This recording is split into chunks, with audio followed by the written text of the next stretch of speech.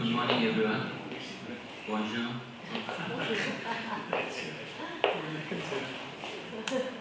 So, I'm going to speak in English, but I won't risk speaking in French.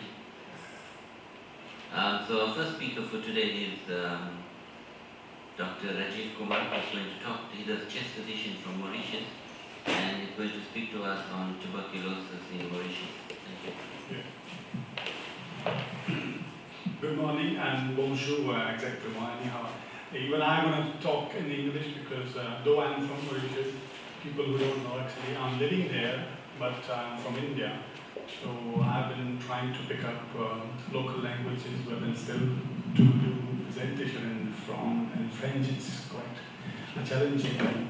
But I will try to convey the message through our presentations. I'm going to talk about, thank you very much for SBI for inviting me to give an opportunity to talk about epidemiology of tuberculosis in being a part of Indian Ocean.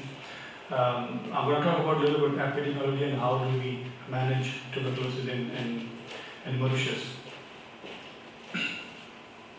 If you look at the geographical location of Mauritius, as Réunion and other islands, we are living in a high endemic region where on the west side we have African continent where the incidence of tuberculosis is enormous. In Southeast Asia we have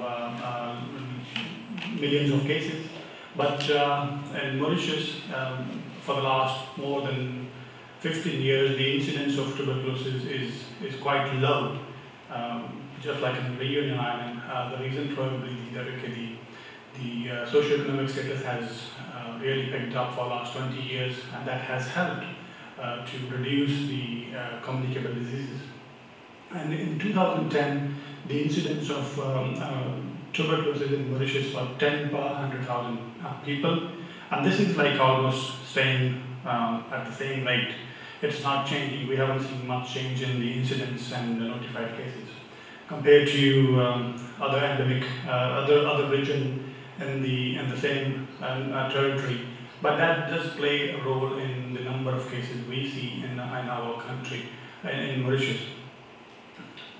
So overall, the burden of tuberculosis in Mauritius, these are the latest figures of 2015. It's a low burden country. It has a 1.3 million population, and the incidence rate is almost quite stable on 9.4 per 100,000 population. The number of cases we notified in 2015 was 129, and we do have a TB and HIV co-infection, and last year the number of cases were 14.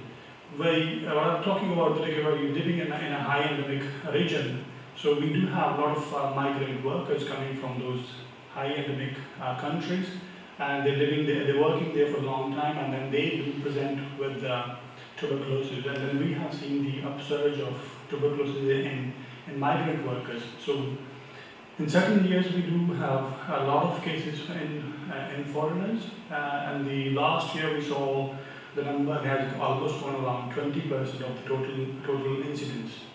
So we had 23 cases which were like more foreign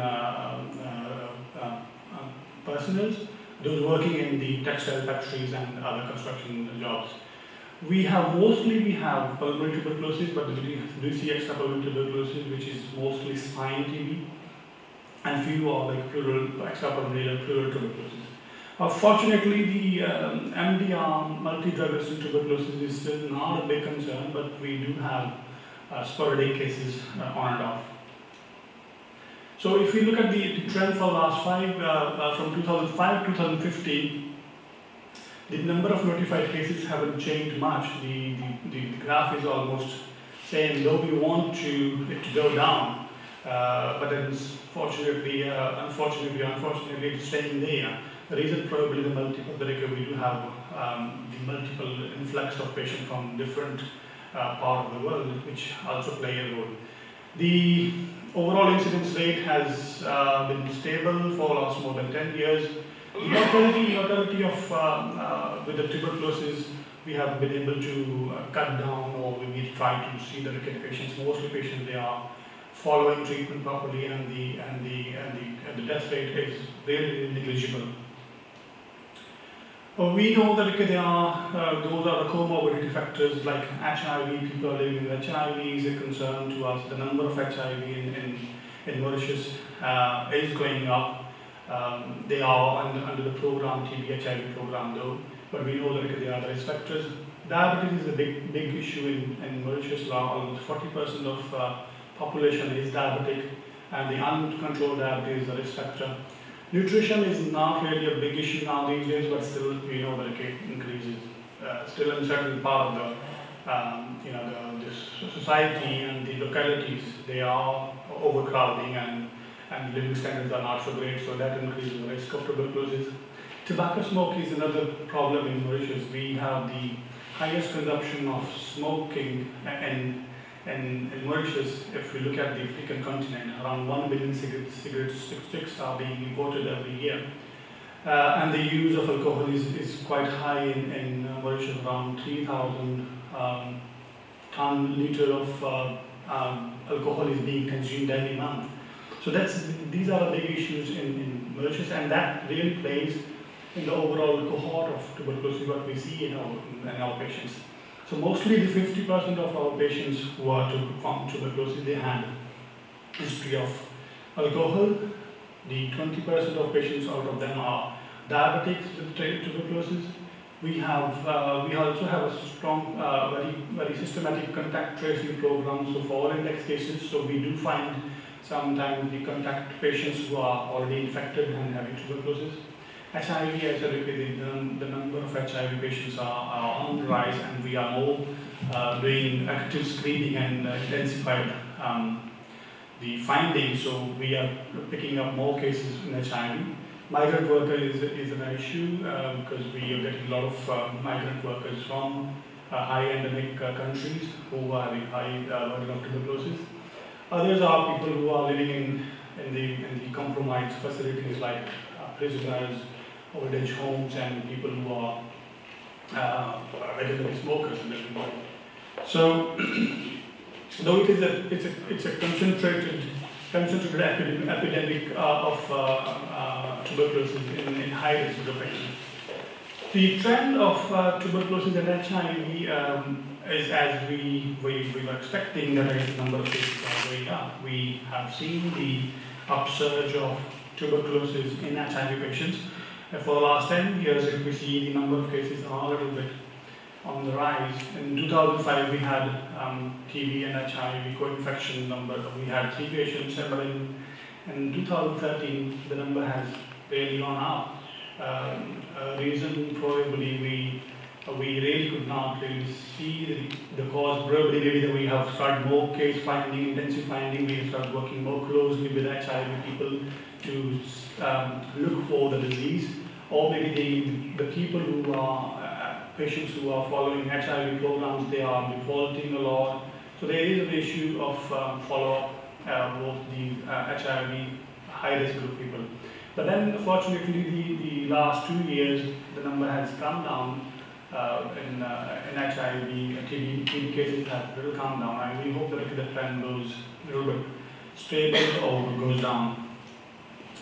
When we look at the distribution of patients of tuberculosis and HIV, it's a male-dominant disease.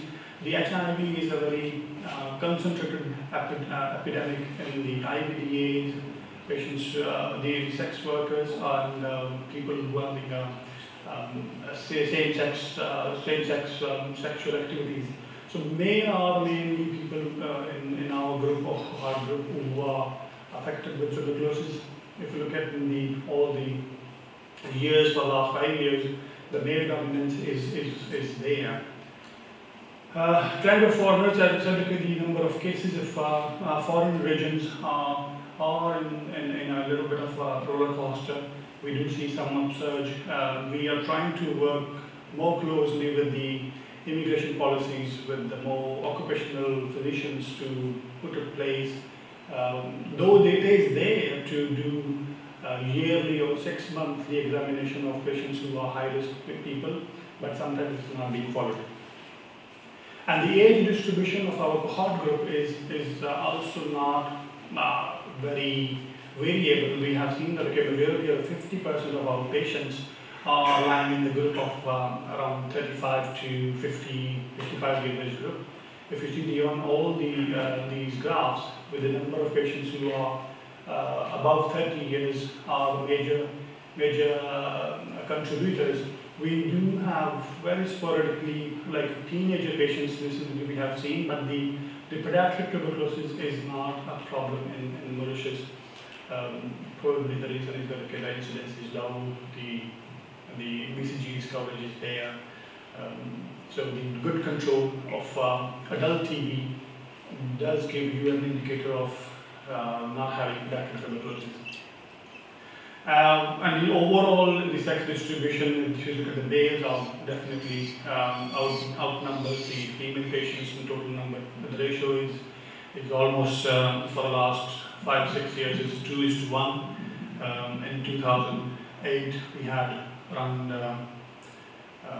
83 male patients who had tuberculosis. And this trend is almost same in coming year in all those years. We did one study to find out that if there is any specific region in Mauritius which are more having concentrated tuberculosis cases. Though we have seen it, but they come from all over the island, but certain places like those which are highly populated, and certain places where there is concentrated epidemic of HIV, IVDs are there. We have seen that those areas do contribute more in tuberculosis disease. And so the MDR, multi-drug resistant tuberculosis, is not a big issue. We had 2 cases in 2011. It was foreign cases, mostly got from abroad. And I remember we had to deal with a more surgical intervention with these cases. In 2012, we did have 0 cases, and last 2 years we haven't seen 1 case of MDR, which is mostly in the locals. This year we got 2 cases of multi-drug resistant tuberculosis, but they were primary drug resistant tuberculosis. Primary drug resistant tuberculosis because they never had an exposure to tuberculosis. We found that that person was traveling a lot to surrounding our neighboring countries, especially Madagascar.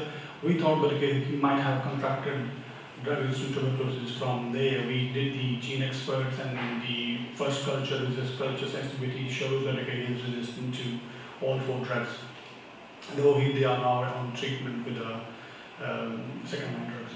So in Mauritius, we do have our own program, National Tuberculosis Control Program.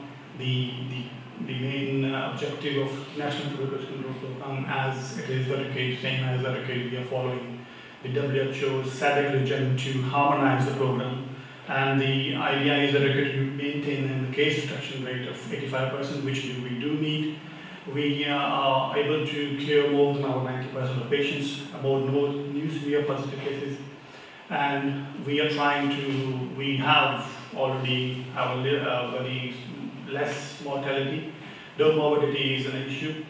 And we are trying to prevent the development of drug resistance.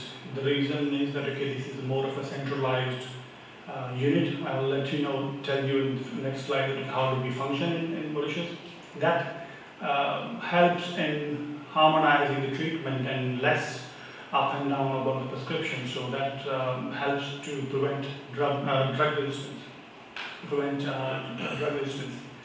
So this is the organization set up in Mauritius actually. The TB is a communicable disease treated by Ministry of Health, and there are chest clinics who operate under Ministry of Health. We are around 7 specialists in the Ministry of Health, respiratory physicians. All TB cases are diagnosed and treated by chest physicians in Mauritius. So chest clinic is the backbone of the treatment. All the strategies are being planned at the level of chest clinic. Chest clinic is also has its own hospital where patients are being treated, investigated. There are 30 patients, 30 inpatient beds available for patients to diagnose and give them treatment in an intensive phase. We do have regular OPDs to look for those cases in the periphery or in the region, and all over the region. We have our consultations in all 5 regional hospitals. And there is a specialized national laboratory dedicated for tuberculosis in Mauritius. Those who does all sputum examinations, gene expert, and the culture. And it's well connected with the specialized pharmaceutical laboratory, which is run by the central pharmacy, those who take the procurement of the anti-tubercular drugs, first line and second lines. We don't have any problem for the drugs availability all year long. We do have stocks, and the BCG is being procured from that unit. The chest clinic also organize home visits, patients who go back from hospital once they are converted. So there is a home visit team which follow them up for the throughout their treatment course, so to make sure that they are taking medications properly, and same time they are coming for follow-up, regular follow-up for sputum examination, X-rays, and complete the treatment.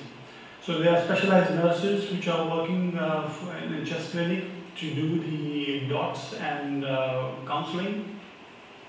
And systematically, once patient is diagnosed of pulmonary tuberculosis, sputum smear positive, the systematically all screenings of contacts, of household contacts, the work contacts, or anywhere where there's a outbreak, this contact screening is done to find out any the case which is already infected, so that we can take actions quickly. Chest clinic also participates in the administration, procurement of drugs, to look into the quality of anti-tubercular drugs, and there's one dedicated statistician who records all those cases and then lies with the Ministry of Health to update on the website.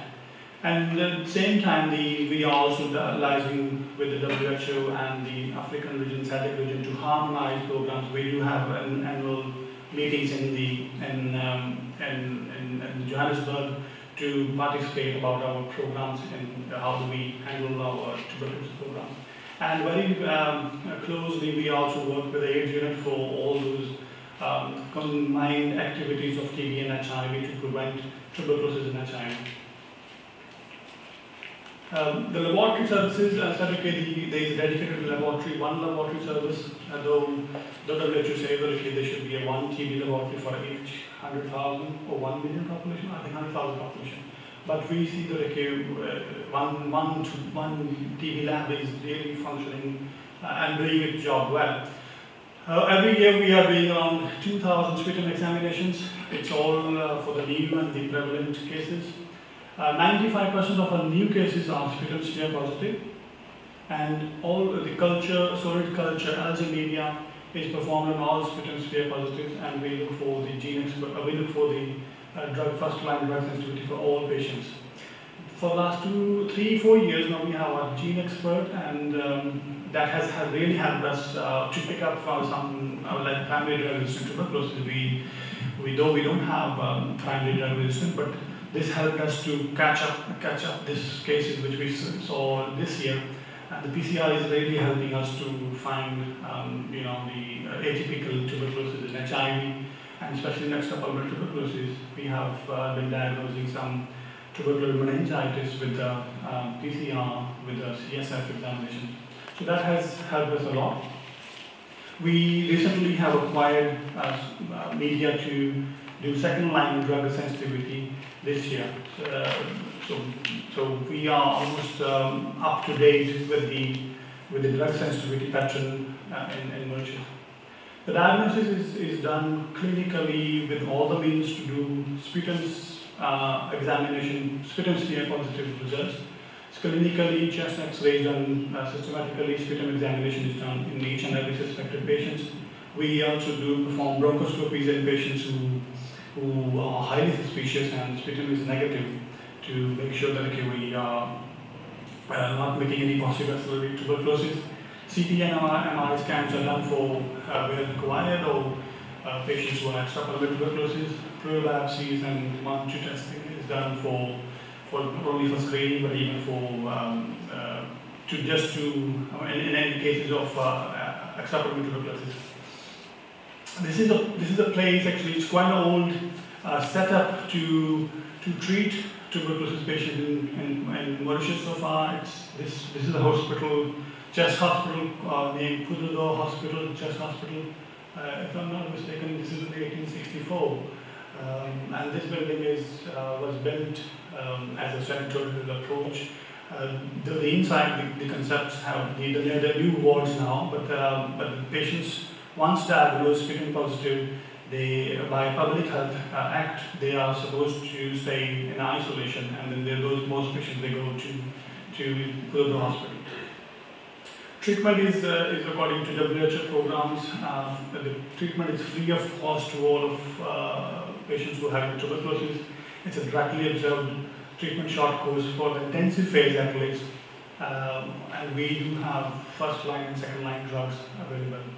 Inpatients they stay in the hospital till they become sputum negative.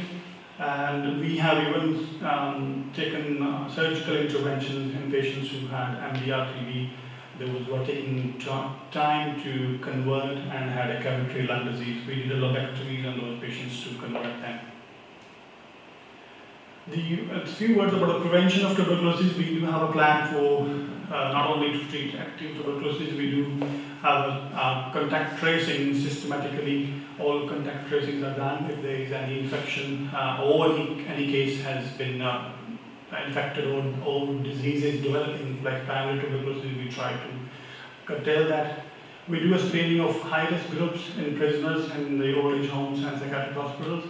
What we do is that in those contact tracing we do MON2, chest X-ray, and in case there is suspicion of tuberculosis lesions, we do sputum examinations. But if there is no active tuberculosis, signs of active tuberculosis, all those contacts, close contacts, especially close contacts like the family contacts, are being put on chemoprophylaxis to curtail the infection. And we have a close program with the TB HIV as dedicated 3 eyes to intensify active case finding in HIV. That's why we have started looking more cases in HIV. And recently we have introduced isoniazid prophylaxis treatment in all HIV patients who are on treatment, on antiretroviral treatment.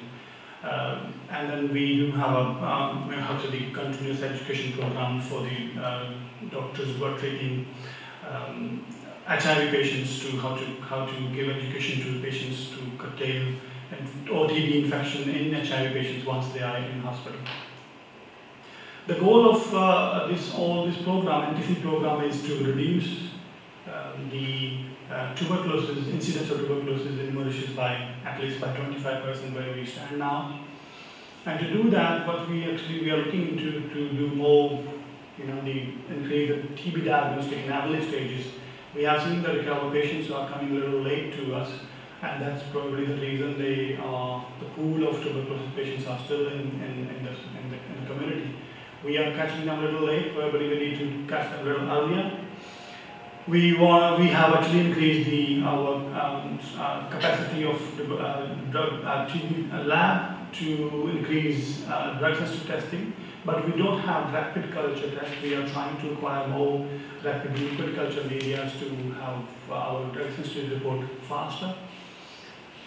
We are trying to work with the optimize the treatment capacities and all high-risk groups systematically. Though we are trying to develop certain programs, we don't have certain the National Tuberculosis Control Program how to do these the systematically if patients are in prisons and in high hospital care workers. We also working closely with SADC region around 17 countries where we are trying to harmonize the program. so that there is no multiplication of strategies, so that once patient transfer from one area to another area, they follow the same pattern. So in the end, the vision of in the Mauritius is that okay, we are looking forward to free Mauritius from tuberculosis, which looks a little bit positive in case we can reinforce our programs, especially the infection control programs. Maybe we can get further testings like IGRA to catch those latent tuberculosis patients. So the mission is to reduce incidence of prevalence of tuberculosis so that we can go towards elimination of tuberculosis in Mauritius in coming time. Thank you for your attention.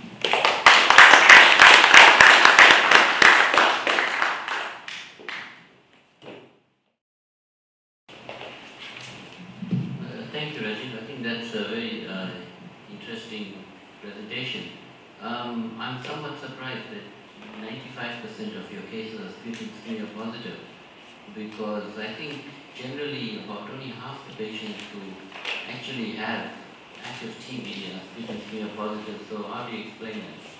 Well, exactly. I think the reason what we have seen is that our cases are coming a little late to us. They are almost having most of them they are having a pulmonary, huge extensive pulmonary involvement. So the chances of sputum positivity is coming up. And it's a negative sign also in that okay, the reason is that okay, why the incidence is not going down is that they're catching them a little later, though they are sputum positive. Is it not possible that you are seeing patients who are smear positive and they're not being diagnosed as TB but is classified as something else till they get positive? Because that is of concern, and the other question related to that is if everyone suspected of TB have bronchoscopies when the sputum smear is negative. Well, and we do have, if there is a radiological presentation and the sputum is negative, we do consider them for bronchoscopy. But as okay, we have cases that okay, those who have cohort, they do come to hospitals for maybe in the initial phases they have been to hospital, but then sometimes the doctors have missed it, maybe in the peripheries. And once you miss them for one episode, probably they come after 2 months. The group is very volatile. As the group is very 35 years, the working group people, once you miss them in one episode sometimes, so you might miss them for like 2 months. And by the time most of our, if I could have shown you the radiological presentations of tuberculosis patients in Mauritius, it's very alarming what we have seen. It's very extensive tuberculosis. Okay, so yes, Tangi and then Dr. Chan. Yes, the question about the recurrence of tuberculosis, the number of cases you're treating, how many, what's the rate, the recurrence rate?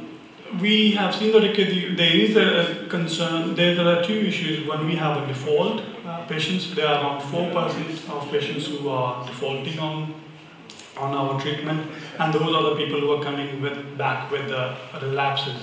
But the number is not really big. If you see we did not classify them, but they are around less than 2, 3, 4, 5 cases a year. What about BCG vaccination? It's fully generalized or it's fully implemented at birth, 100% coverage. at birth? Yeah, at birth. Dr. Chan? Rajiv, Yes. Thank you. well, I have 2 questions. One following your comment, reply to Professor Lalu's comment about the late presentation of TB. But I'm a bit surprised that if they present at the local hospital, that they don't contact the chest physician, about a suspicion. I mean, the chest doctor must suggest something. So that's one thing. And secondly, you said that all patients with diagnosed with TB that come to your unit are admitted to treatment. Is that correct? Yes. I mean, why is this practice? Because you don't have to admit them. Exactly. And you can admit them. If there are issues about Yeah, I understand that. disease and then social problems. I guess a lot of those people probably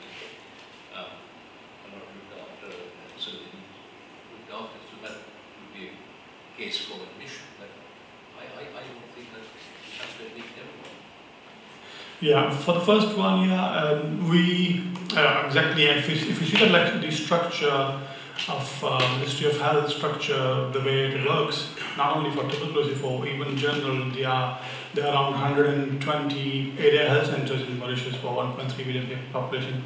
So it's a very walking distance place, area health center dispensaries to go and see doctors, which is free of cost.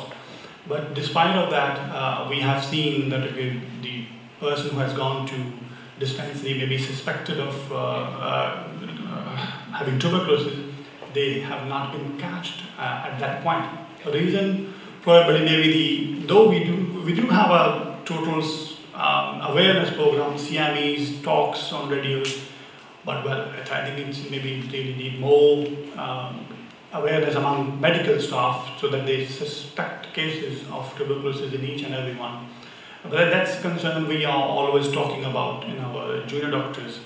The second issue of isolation, I think it's quite a debatable issue for the last couple of years. We have been talking about, is it really an obligation for someone to go to Pududor Hospital for tuberculosis treatment and isolation? But that's a Public Health Act, has not been changed. But it says that okay, isolation, it does not say that okay, you have to go to Pududor, one hospital. So there are some cases who don't want to go to Pududor, so they go and stay in isolation. Okay, I'll take one last question. Is there any?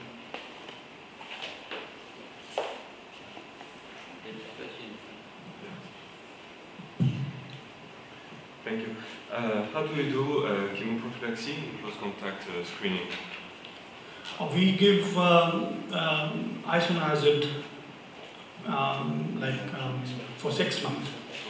We have chosen 2 programs. One is isoniazid for 6 months in close contacts, and we have opted a new combination like isoniazid and rifampicin for 3 months, depending upon the clinical picture. How do you choose who to treat? Who to treat? Okay, we do close contacts, family contacts, systematically. Systematically. There is no criteria for month 2 or reading and everything. Just to remove, make sure that they don't have active tuberculosis. You perform just this way in close contact? Just this way? Do you perform just this way? Chest X-ray, yes, chest X-rays, month 2 and yes, that's okay. Okay, well, thank you very much. I think it's an impressive TV program. I just hope that it's not the tip of the iceberg of many undetected cases, given the high sputum smear positive rate in those that you're recording as active TB.